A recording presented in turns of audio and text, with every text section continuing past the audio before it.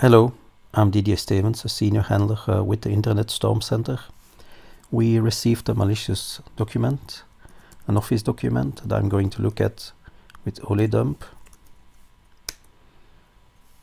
And as you can see, it contains macros. But before we start looking into the macros, also remark that here we have a stream that ends with /o. So this is a frame that contains properties, and in F you have the name of the properties, and in O you have the value of the properties. And it often happens that malware routers will hide snippets of commands into properties.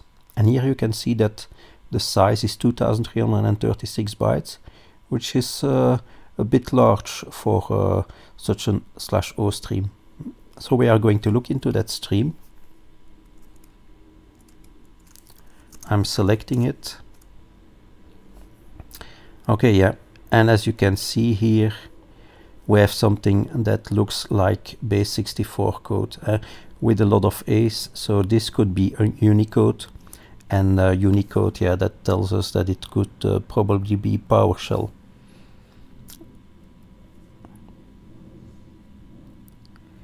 I can also use a plugin.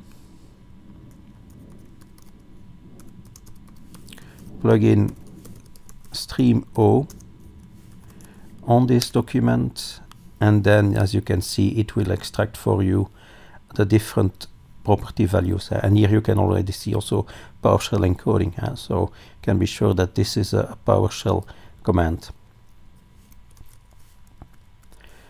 So this is base64, and therefore I'm going to pipe this into my tool base64 dump.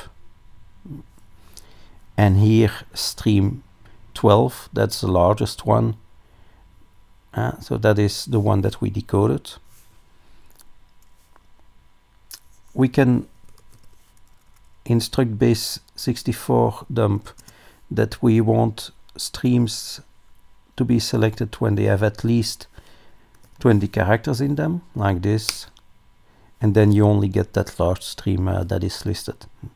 So that helps you reduce the clutter on your screen, because of course many strings will actually be semantically valid base64 strings. So I'm selecting this one and I'm doing an ASCII dump, and this indeed looks like base64. So I'm going to convert this. This looks to be UTF-16, and indeed here we have our PowerShell script, where you can see another base64 string, and here you can see with a little bit of obfuscation, system IO compression deflate stream. So this base64 string here is compressed data. So I'm going to pipe this again through OLEDump, to base64 dump. And here the longest one is entry 5. So I'm selecting that one. I'm doing an ASCII dump. And here you can see all hexadecimal data. So this looks like it is compressed data.